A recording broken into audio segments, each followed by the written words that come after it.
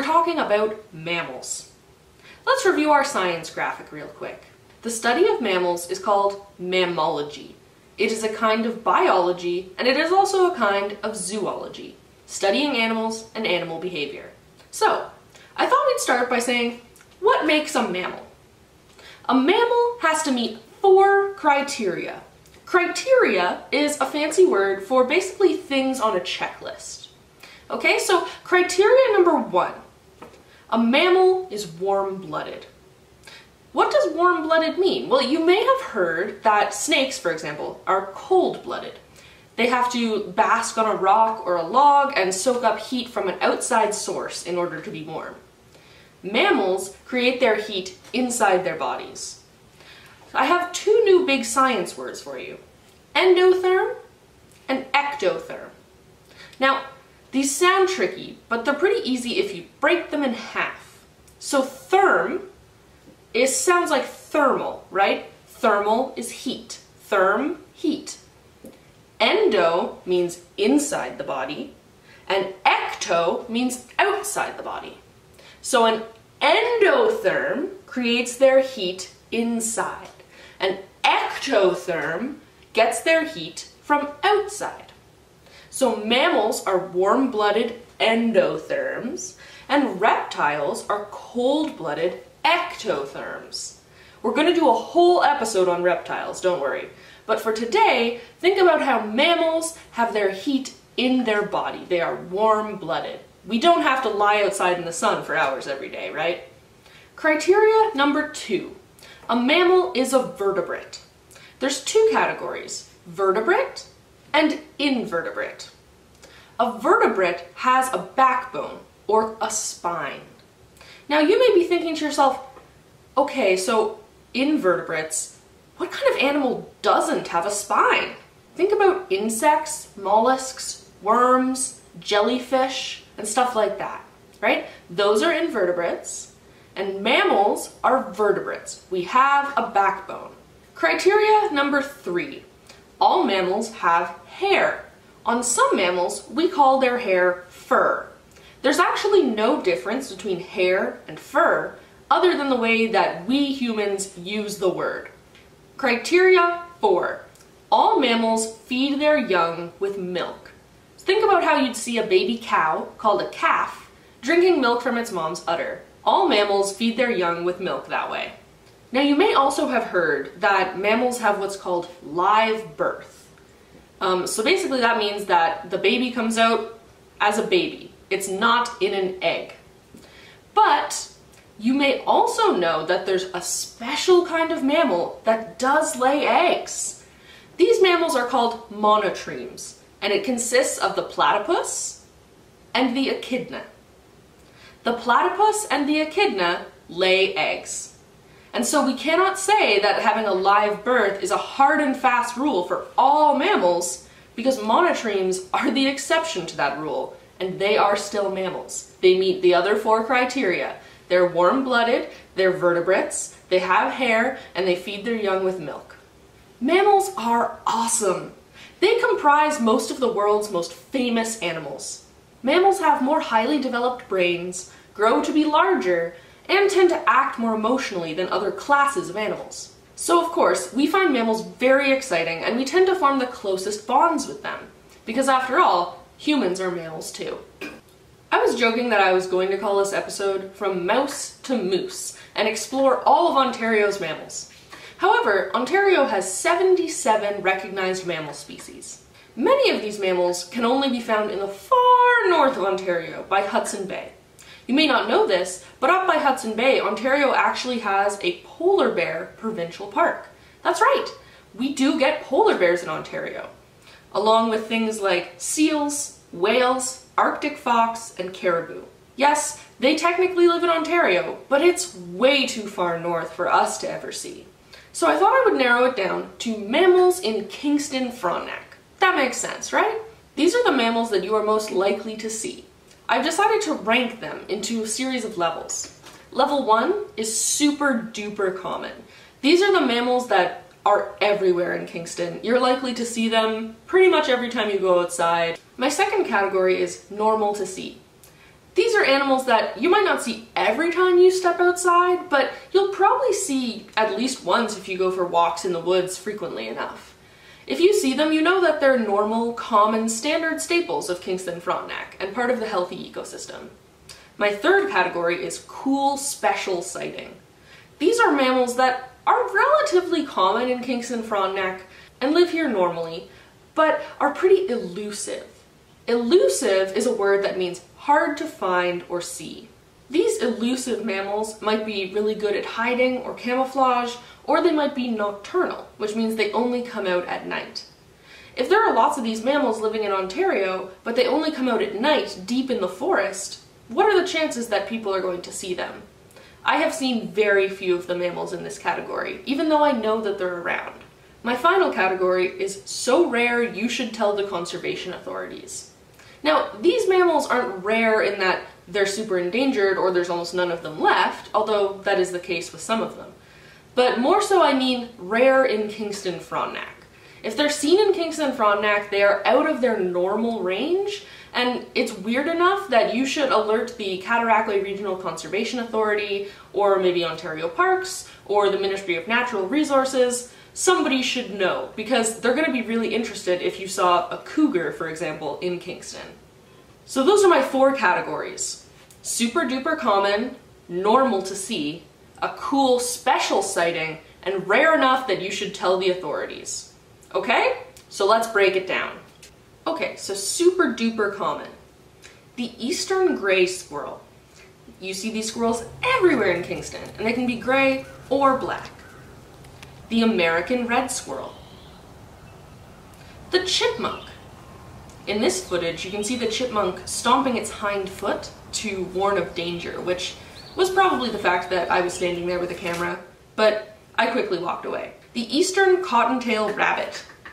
An important note is that wild rabbits only ever look like this brown one.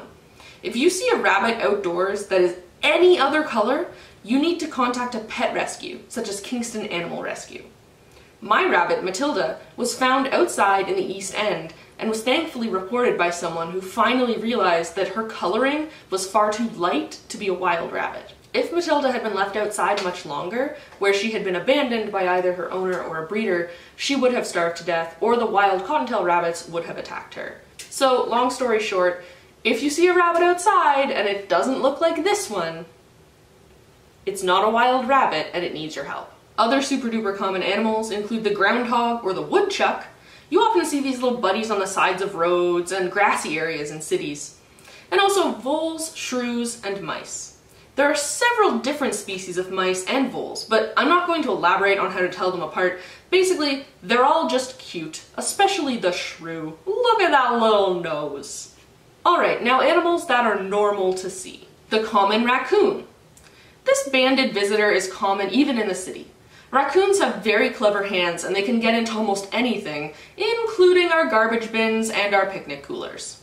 The skunk. If you haven't watched my Words from the Wild on how skunks spray, check it out! Remember that skunks don't want to spray you. They only spray to protect themselves and only as a last resort. The red fox. The red fox can be found even in urban centers, but is relatively elusive.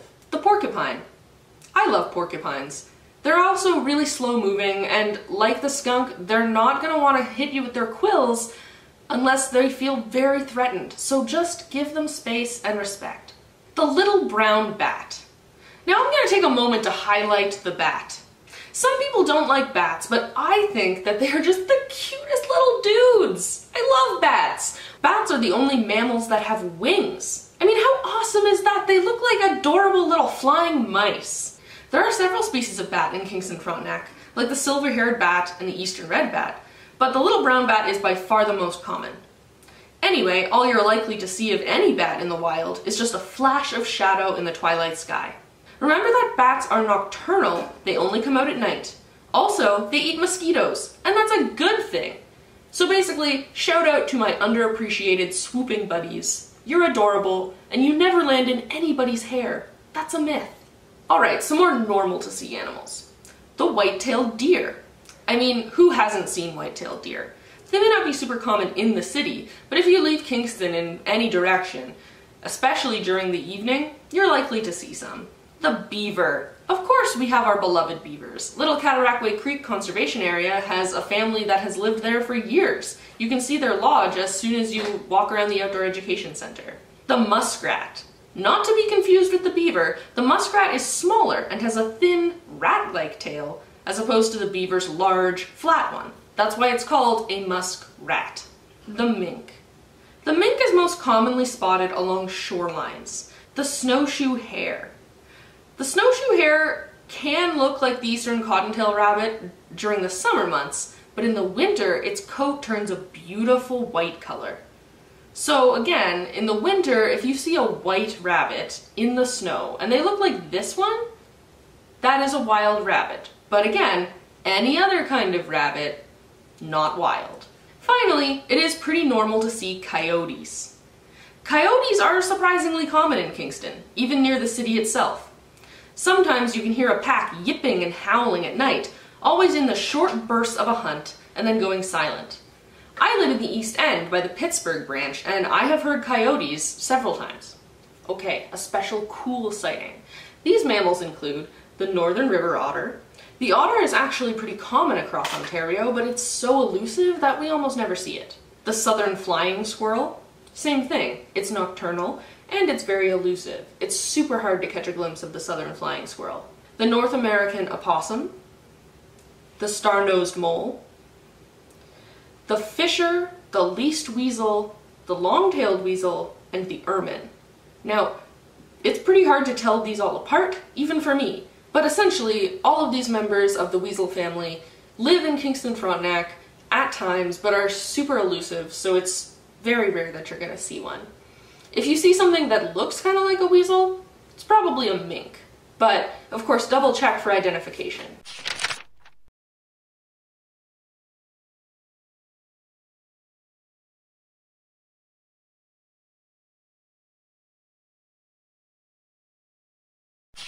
And of course, the big ones. The black bear. Black bears are actually really common in Frontenac. And if you go out hiking and exploring with your family, it is important to know bear safety. But remember, a bear is not going to attack you for no reason. In virtually all cases, the bear will calmly wander on by. I've had several close encounters with black bears, and in all three instances, the bear and I just kind of looked at each other, and then the bear walked away. However, knowing a bear's body language and how to react is important. For more information, check out the link below. Moose. Moose are not common in Kingston, Frontenac, but they have occasionally been seen. There are a lot of moose living north of Frontenac, in places like Algonquin Park and beyond. But moose are huge, and they are great wanderers. Sometimes their roaming brings them out of their normal area, and they show up farther south than expected, ambling around, munching on water plants and twigs. I grew up in Peterborough, which is north of Kingston, and my family only ever saw one moose up there. I've never seen moose in Frontenac, but at the same time, moose are common enough in Ontario that I still wouldn't put them on the rare list. And now finally, rare enough that you should tell the conservation authorities. Again, I put these in this category because either Kingston Frontenac is an abnormal range for them, or they are endangered all over Ontario. First up is the pine marten. The pine marten is usually found further north than Kingston Frontenac, so seeing it around here would be worth noting to the authorities. The American badger. Conversely, the badger is usually found further south and west, so seeing it here would be very rare. Elk. My family did one time see an elk north of Peterborough. This sighting was considered very odd, and the Ministry of Natural Resources was alerted and naturalists came to photograph it. Cougar. It would be pretty rare in Kingston Frontenac, but is in theory possible. I have actually heard of people in the Rideau Lakes area who have seen cougars. Lynx. Again, this would be a super amazing rare sighting. Same with the bobcat. Wolverine. Wolverines traditionally live much further north. Grey wolf. Now, wolves have been reported in Frontenac Provincial Park before, but they are still considered rare and would be an astonishing sighting south of Algonquin. You're more likely to hear wolves howling than to see them. Be careful not to confuse grey wolves with coyotes. Coyotes yip and they have short, frenzied howls. Wolves have long, mournful howls.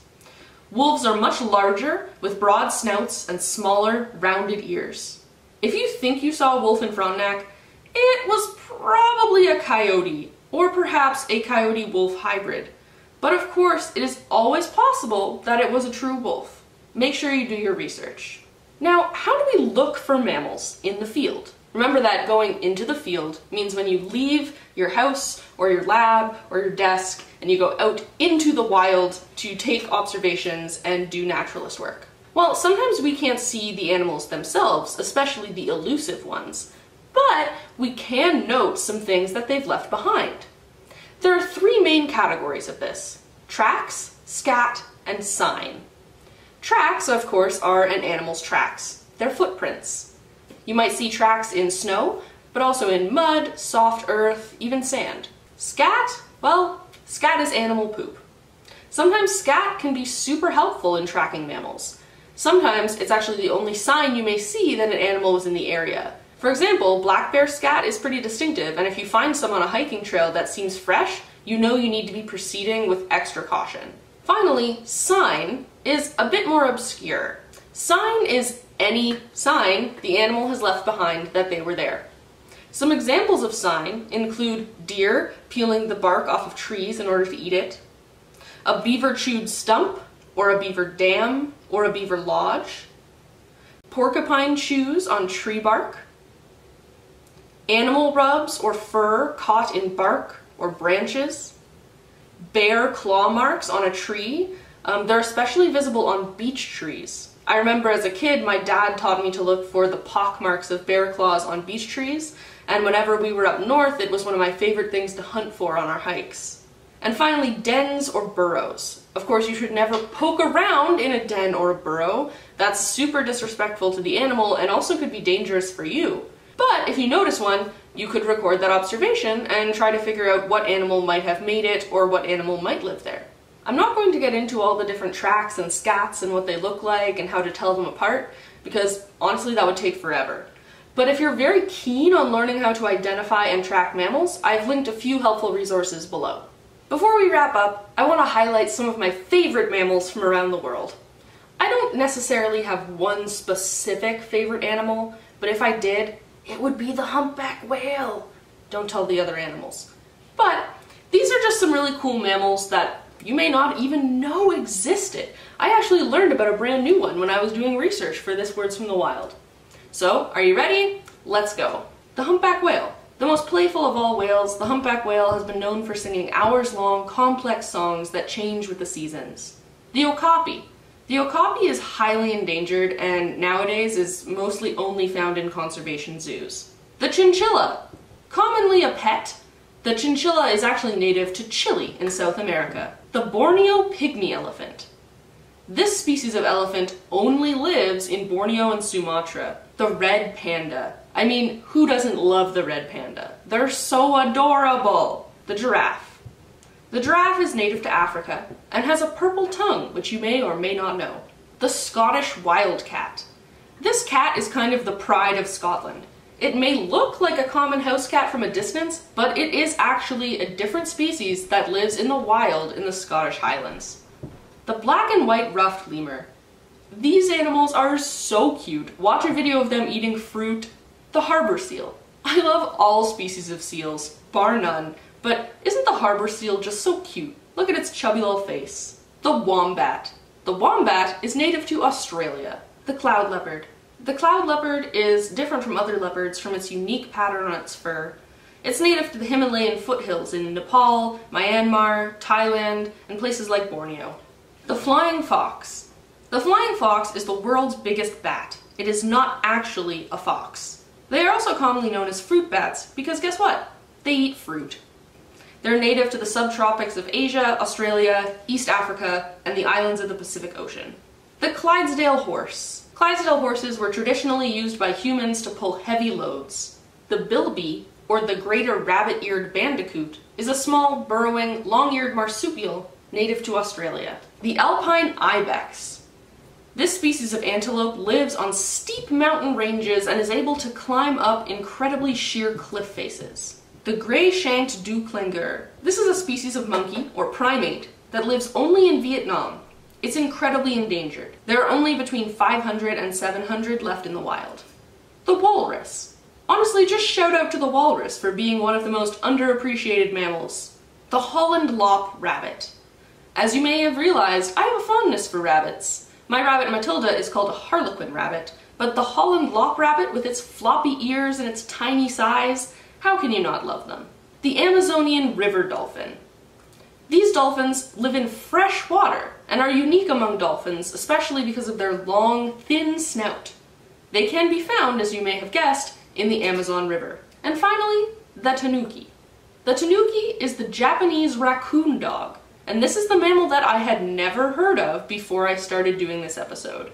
So all of those creatures are mammals. They are all united by being warm-blooded, having a spine, remember that's being a vertebrate, having hair, also called fur, and feeding their young with milk. There's so much diversity among mammals, it's almost hard to believe, and I love them all.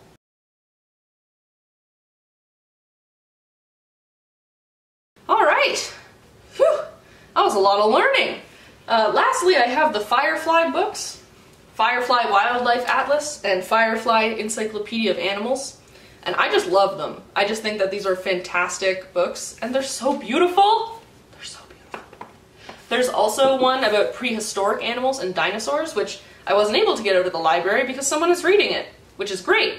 But all three of these books, they're like a nice collection, and they cover pretty much everything that has ever lived on planet Earth.